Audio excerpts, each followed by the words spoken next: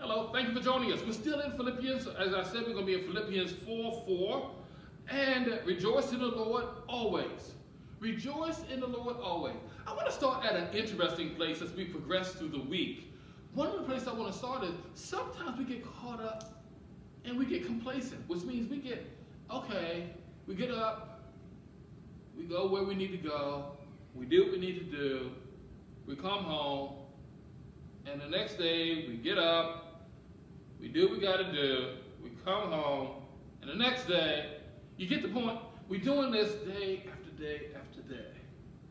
And sometimes we start taking the little things for granted. Sometimes we just expect things to go just the way we think they're going to go. Just like they went yesterday. Then out of nowhere, something happens that shocks us back and go, wait a minute, it doesn't have to happen that way.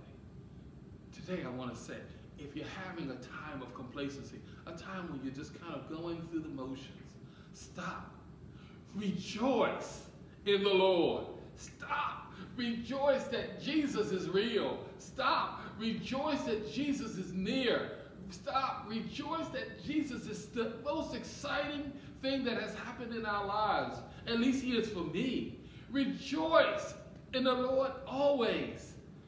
And he said, Paul said, again I say, rejoice. Let this happiness overflow from our heart into and through our lives.